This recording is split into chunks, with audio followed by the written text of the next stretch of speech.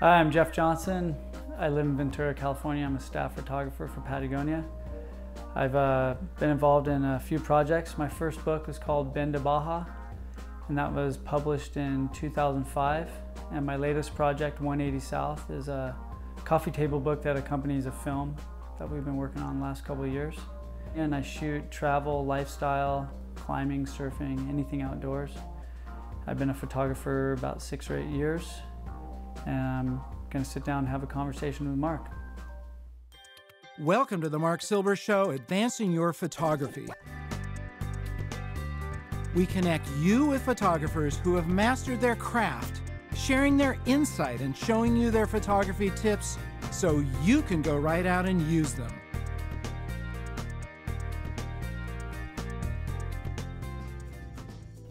Hey Jeff, thanks for inviting us here for Advancing Your Photography. Yeah, anytime. So tell me about your approach to photography and the type of work you really love to do. I like to do all sorts of different types of work. I shoot travel and sports, climbing, surfing, and I like more of a photojournalistic style to things and kind of like to be a fly on the wall. And I think lifestyle, and my favorites is lifestyle and portraiture. I think that's probably what I like most about it, but I like just getting out there and traveling and documenting it. Telling stories. I like telling stories. I think you can take a picture and it's just a picture, but I like telling a story with a photograph or a series of photographs. Yeah. Well, let's take a look at how you do that. So how do you get a story out of whatever you're going after?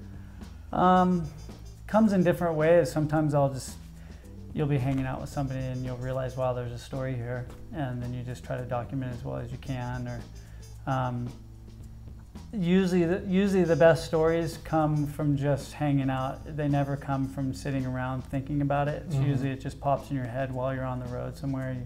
You might be in a place and find something that's really interesting and you want to document it, or you meet somebody and you realize you got a great story. I think the best stories are never something you go out and try to find. They just kind of find you. That's what I've found the most interesting ones. They're usually the ones that pop up last minute, you know.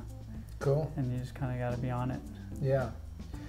So what are some of the key things that you use every time you pick up a camera, or even before you pick one up? It's kind of basically, what is the story? What's going on here? Is it the place? Is it the person? Is it what they're saying? You know, I'm also a writer too, so I tend to write stories also. So that's something I can use if I don't get that photographically. I can also write about it. So just kind of, I think you have to have an idea of what you're trying to say with a particular subject, and you have to start with that, and then everything else will follow suit after that. But yeah, you kind of have to know that going into it, like right off the bat. What am I trying to find here and trying to say? Well, let's talk about 180 Degrees South, which I totally love that movie. Oh, thanks. So you had a story obviously already in mind. Yeah, that you know, it was that whole trip was inspired by a film made in 1968. So it was the spirit of that journey that propelled us on our journey to record something new and to meet up with the guys that were on that 1968 trip. So that was interesting because up to that point I'd been I'm a staff photographer for Patagonia, and I'm used to assignments and whatnot. And when I started shooting, before I became a photographer or a paid professional photographer, I just traveled and took photos and wrote in my journal, and that's how I started with photography. And I never thought it'd become a profession, and then it became a profession, which is a dream come true. And then I was on this trip, and it was a real different thing for me to not have a particular assignment, because I was in the film and I didn't really have an assignment. My assignment was whatever I wanted it to be. So I just, for 6 months, I documented things that I thought were interesting along the way. So there's so many characters and people and places that I just had a blast with it. And it was great not having the pressure to shoot. Sometimes I wouldn't pick up the camera for weeks, and then sometimes I would just shoot for days on end. And so it was really nice. It was kind of getting back to my roots of photography, and I started shooting film again on that trip because I'd been so entrenched in digital right before that. But I went back to film, you know, brought a film camera on that trip, and So it was great for me, going back to kind of why I started photography in the first place. Jeff, that's a rough job, but somebody's got to do it, right? It is rough, yeah. Travel for 6 months, shoot whatever comes to mind. Yeah, I mean, it was, I took a leave of absence from work, so I was totally free to do whatever I wanted to do. So I was on I think an 8-month leave. So transitioning from being primarily a still photographer to actually shooting a film or being involved in a film, was it difficult to make that jump? Yeah, it was a little strange. You know, I didn't know I was going to be the main guy in the film till right before we started. Chris Malloy and I had been talking about making this film for 10 years or something, and Chris he's made so many successful surf films, and we've been talking about this. And I just wanted to be part of the dream. I wanted him to make this film. I didn't know what my position would be in the film.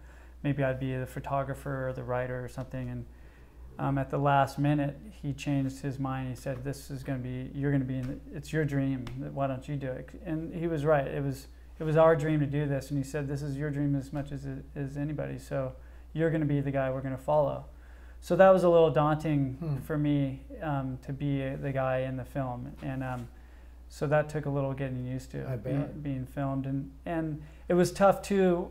You know, when the light's perfect and there's all these great things going on, you want to pull out your camera, but a lot of times I was in the shot, so I couldn't shoot, you know, and that was a little frustrating sometimes, because, you know, I'd grab my camera and Chris goes, no, you're the star here. You're in the shot. So that was tough sometimes. I did take one shot that was one of my favorite of the trip. I had a point and shoot. Yeah. And we were walking up a glacier with our ice axes and stuff, and the light was just beautiful, and I just held it at my waist out of the view of the camera and just clicked off a few at my waist and just got a couple gems that way, and I just couldn't resist. Chris had no idea I was doing that. You know, but.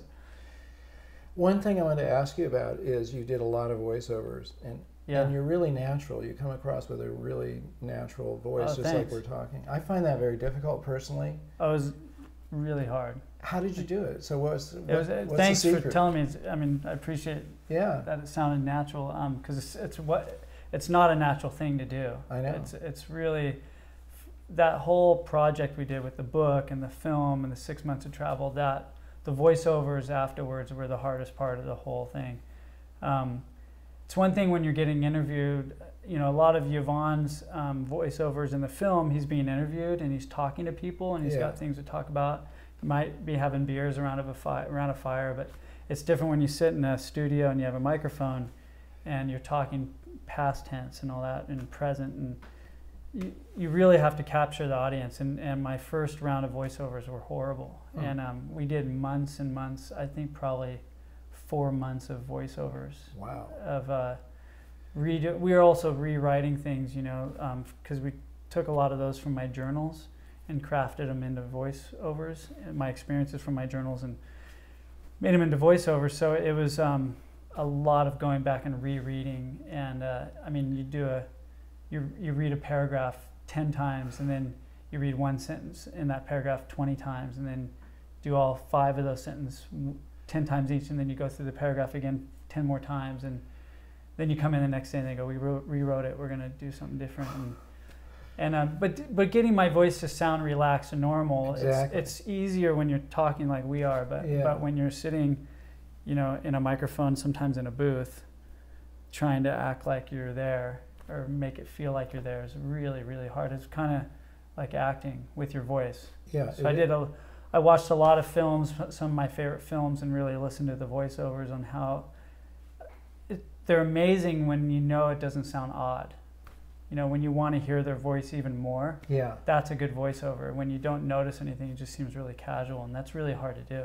It is. And mine were really horrible for a while, you know. Well, the final version, I paid attention to it because I noticed these things. Oh, thanks. Thank you. But I think the other clue there is maybe because you were working from your journal, it had that natural origin, at least. Yeah, they're adapted. You know, Chris, when I came back, he goes, let me see everything you wrote, and I want to go through it. And he sat with a writer, and they crafted somewhat of a, because he was, you know, we had the story, we did the trip already, we had 200 hours of footage, but you need to make it clear of what's going on because there's so many things that happen in 6 months. Yeah. So you need to start writing, like what is the story here, you know, and it would change. So he sat with a writer and they would write some stuff, and then I'd come in and I'd change things to fit my personality, and you know, and then Chris and I would rewrite, and then it'd become mine again. Yeah. And then I'd redo it and redo it.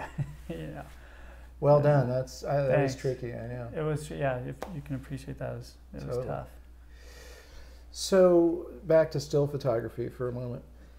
Any particular tips in terms of capturing really great light?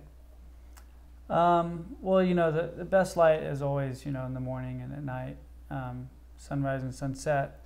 You know, it's hard, especially if you want to shoot it photojournalistically, because it happens when it happens. You're not always going to have the best light. Pray for clouds, you know, like I know a lot of people think, oh, it's this beautiful, perfect day, but a lot of those days are really boring. You want really cloudy days. Those are the best. You can shoot in midday, and it's like having this nice soft box on your subject. How about composition? Have you developed any kind of sort of approach that you find works? Yeah, I think it's just really basic, just simplicity. You know, you want your photographs, or at least I want mine. It doesn't always work this way, but to be really simple. And if you look at the best photographers, there's very little going on in the photos, so it's an easy read.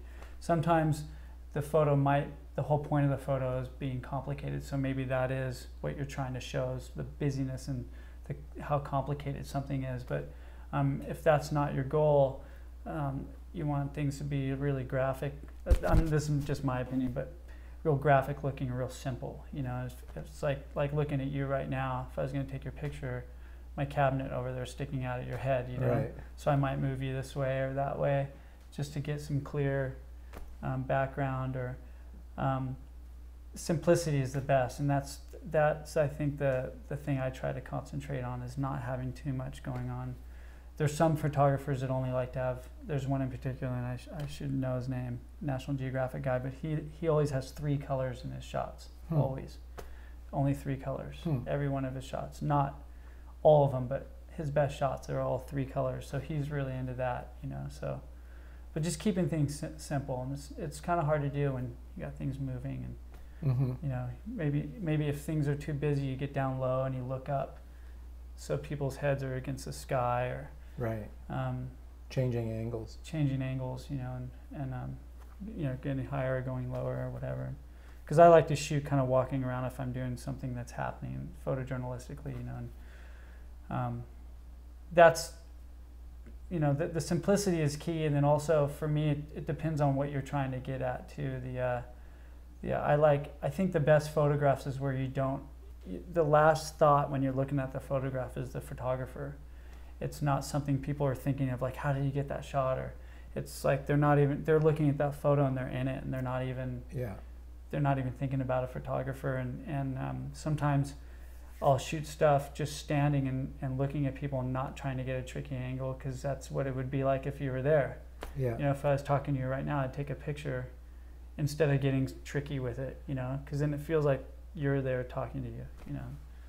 You know, I asked Chris Burkhart, we were talking about getting a cover shot, and he, you know, kind of gave me the ingredients, and the last one was the Mojo. The Mojo. The Mojo. So what is it for you that's the Mojo when you get that photograph that really pops? I think it's some kind of emotion, and I think, because I think Chris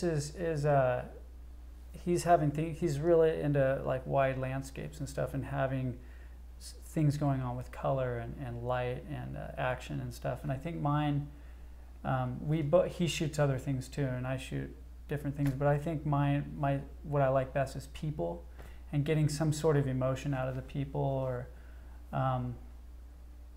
it's hard to pinpoint that thing that's happening, you know, but you know when you got it, you know, and it's usually not when you're setting something up, you know, like I'm sure Chris has this happen. You have this idea, you go and you set it up, and something else happens, and that's your shot. Right. And that's the Mojo. You know, that shot that you thought about, that you set up, is not the shot usually, from my experience. You know, it's what you didn't plan on, and if hopefully you capture that thing that you didn't plan on. So it's being prepared for that. Being prepared. Like the other day I was shooting this guy, Fred Becky. I was shooting his portrait, and he's a climber. Patagonia's doing a book on him, and he's just this classic guy. He's late 80s, and he's just such a classic looking character, his features and stuff. And I was shooting portraits, and people were talking. I was standing back, and I saw him he's just tired, he was just tired, and it's late in the day, and he just went like that, and I clicked those shots off, and they're some of my favorite, because he's really doing, instead of looking at the camera, he was like wiped out, and he was just tired. Yeah. And he had his hands on his face, and the old hands, and I got that real quick, and that's the mojo. I think that's what Chris is talking about. Yeah, awesome. Those unexpected moments. So Jeff, can you kind of walk us through a step-by-step of how you approach a photojournalistic assignment? Yeah, like I said, everyone's different, and I think depends if you're on a surf trip with a bunch of guys, depends on if you know them really well or not. Like say I'm going to begin a trip, if I don't know the guys really well, we'll just talk about it and go, hey, what are you guys cool with? Can I'm going to be shooting photos this whole time. Do you mind if I get in your face with it? And some people don't even care. Some people I've shot with, I've shot with climbers that they want to climb. They don't want to be bothered. Right. And you have to really be a fly on the wall. And they're totally cool with it, but they don't want you saying anything to them or directing. So I think having really good communication with your subjects beforehand and really knowing what they want, what they expect, and you telling what you expect too. Like some people love to go out and make photos. Tell me what to do. Let's go climb. Where do you want to go? And some people are like, I'm going here. I don't want to even hear you and see you, which is great too. So you just have to communicate that beforehand with your subjects, and then something else, a different scenario is places where you're going where the people don't know you're going to shoot them, and that is different every time. I think it's just like I said, you got to go in there expecting, not expecting anything, just expecting to get something. Like you just got to be on the ball and get things when it happens, be aware. Sometimes using a small camera in those environments are good. Like using my Leica M7, it's a really small camera, it's really unassuming and quiet, and sometimes that you don't look like a serious photographer with that. Whereas if I had my 5D with my big lens on it or something, it's it looks like you're kind of imposing. So yeah, the camera kind of makes a difference sometimes. That was Cartier-Bresson's little tiny Leica that he could just hold. Yeah, he was the master of being sly. He had that figured out. He'd take your picture when you didn't even know it. Exactly. Yeah. Okay, so taking photographs in pretty challenging environments like climbing El Cap or surfing. So what about climbing and shooting at the same time? That's got to be really tricky. It is. Climbing and shooting, it depends on where you're doing it, but like going up on a wall is equivalent of swimming out a pipe or something. It's really involved. I think, there's photographers that I think they even started to do it in some magazines, paying more money for water shots than they did for land shots. Because there's more that goes into it. You're sitting on land with your 600 or you're in the water with your fisheye. They both look beautiful, but one's, a little more involved. So going up on a wall is a little more involved. You have a lot of stuff with you. You have, you want a light kit, you want just a couple lenses and plus you're high up there, and doing a wall like El Cap, you're up there sometimes for 5 days or something. It's not just a one-day thing. So there's a lot of rigging involved, and getting away from the party that's climbing. That's the most important thing, is getting away from them, else because you're like this on a ledge, you can't do much with that. So it's shooting climbing is really involved, and there's a lot going on. But it's physically demanding, like swimming out in the water with your housing. It's like the same kind of thing, but the housing's a little simpler. You just have your housing and your swim fins. Yeah. It's not as gear intensive, but it is a physical thing, and harder to really compose your shot. But climbing, you have time. The wall's not going anywhere, whereas the wave only happens once. What have been some of your biggest challenges that you've had to overcome as a photographer?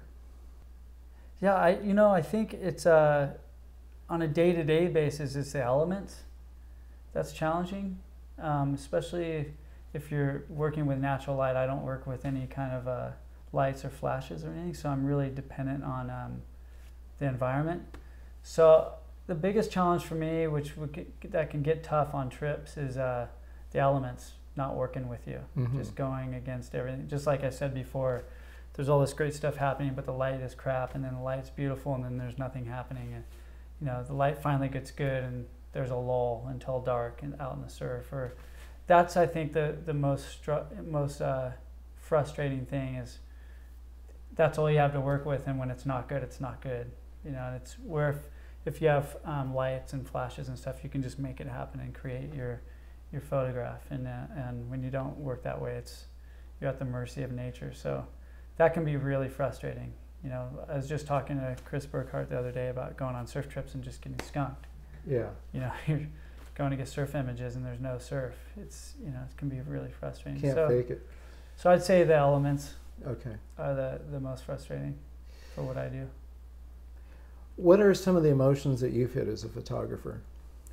Well, I think most photographers you're always wondering, is your stuff good, or is it, you know, everybody has their insecurities. You know, you see these great photographers, and then you go out and shoot, and you're like, wow, I didn't get anything, and you're like, oh, they must shoot, every photo just must be amazing that they, you know, you think like these great photographers, everything they shoot's amazing, you know, but it's I think you'd be amazed if you saw a lot of their stuff, like if you saw their entire shoot, what they actually do. They're human just like us. Yeah. You know, there's no magic to it. It's everybody's using the same equipment, and some people are a little more magic, but it's I think trying to, you know, you put pressure on yourself to be better, and sometimes that can be hard, and I think what you have to do is kind of look back.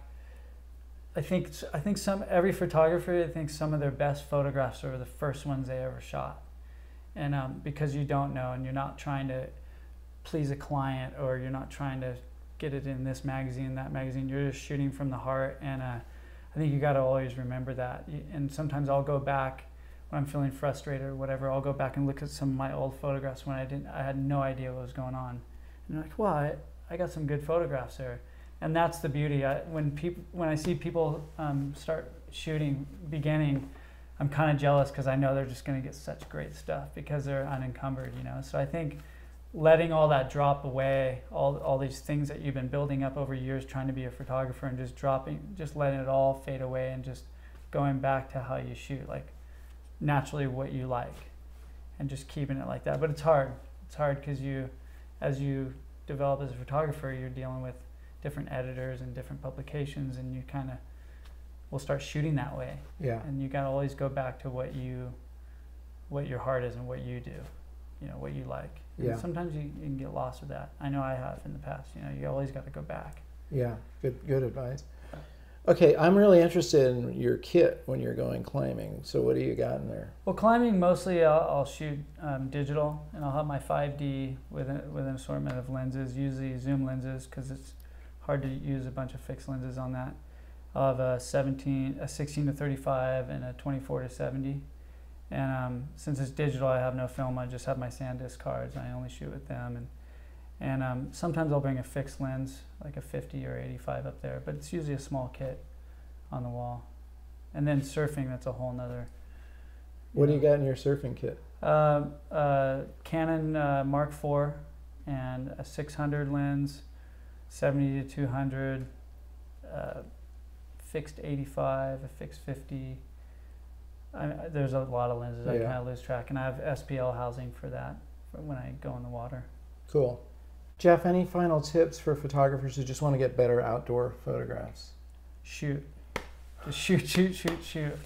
Yeah. That's the best thing you could do. And subjects.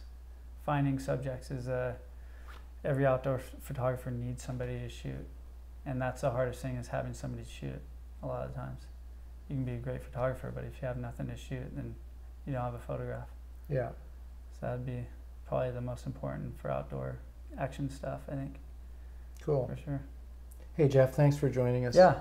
Thank you, Mark. I appreciate it. You bet. Appreciate your time. Be sure to subscribe to our blog now to stay updated on my show. and we'll give you tips and insight to keep advancing your photography. Also, check out our guests' website for a closer look at their work. Tune in to our next episode of Advancing Your Photography for an inside look at another photographer's world. Until then, this is Marc Silber reminding you to get out and capture your own images of life.